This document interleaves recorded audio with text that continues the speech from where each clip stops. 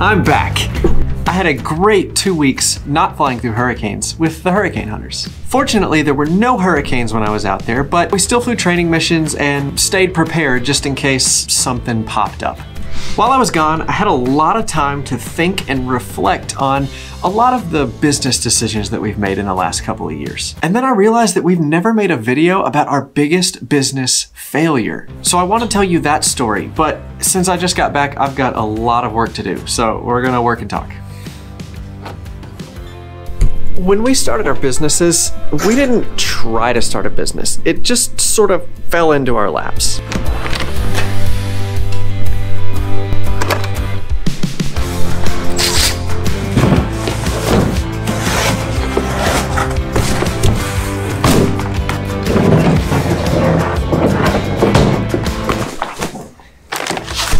See, when we first started in our business, we were pretty naive. We thought that when you started a business, you just made something that you thought was cool and then offered it to the public to see if that's what they wanted too.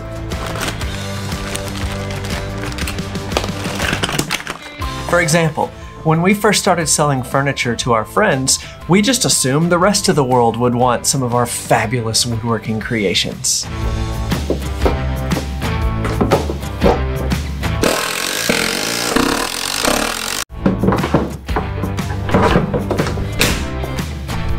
So I sharpened my pencil and I designed the greatest woodworking product that the world has ever seen. I present to you the Farmhouse Writing Desk.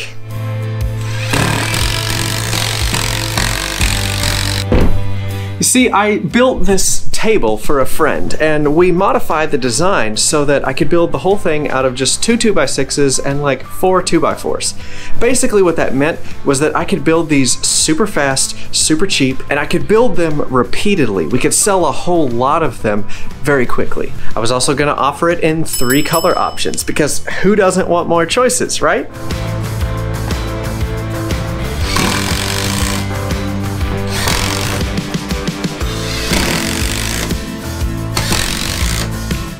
So we built a prototype, we took some photos of it, we got a brochure made, and I went all around the neighborhood and stuffed it in the door jamb of every single neighbor that we had. We also spent about $1,000 on Instagram ads, just knowing that we would be swamped with pre-orders for these tables.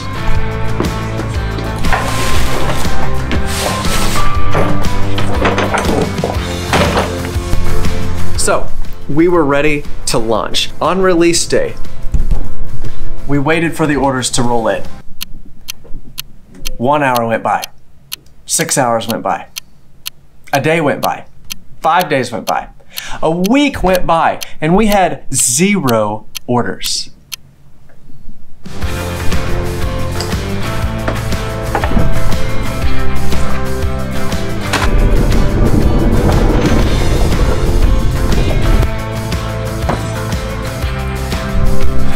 We had sold nothing. If you're wondering why I'm building another U-line cart, it's because of this. I overloaded it and it collapsed.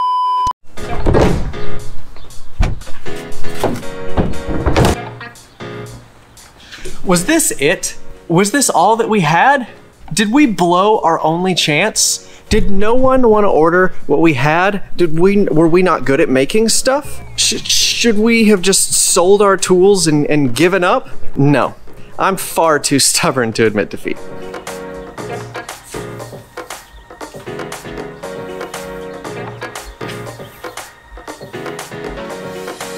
Clearly, I was just not persuasive enough. If I could just get people to understand how great this table was, then they would want to buy it, right? So I ran to the local library and I checked out every sales book that the Minot Public Library had.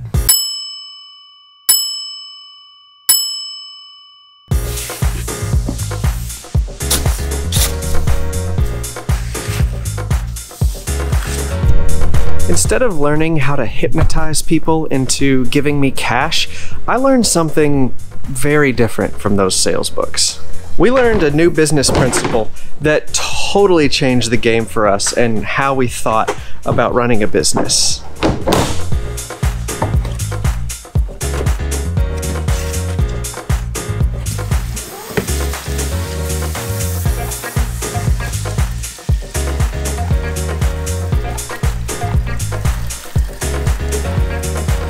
We took this principle with us down here to Houston when we started our businesses again for the second time. It was at this point we both got jobs with the hurricane hunters and we needed to live a little bit closer to the unit. So we moved down here to Houston knowing that our business was going to be different this time.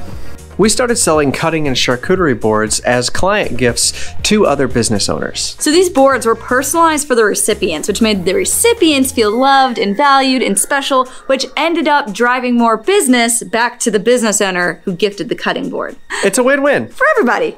Within 18 months of this new business plan, we sold over $110,000 worth of product because we totally flipped our idea of what sales is. See, sales is helping. It's not convincing. 12 seconds later.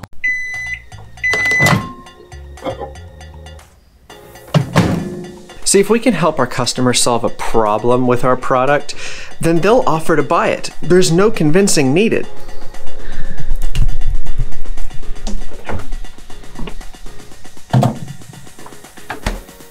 We have to be way more intentional than just making something that we think is cool.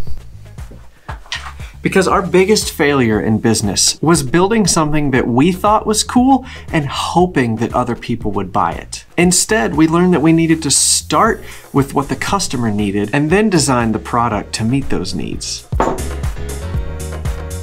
And when you get a reputation for starting to solve problems well for your customers, that's called building a brand. Then you can start to solve more problems with different new products, like kitchen tables, which has been our evil mastermind plan all along. And we'll talk about that next time.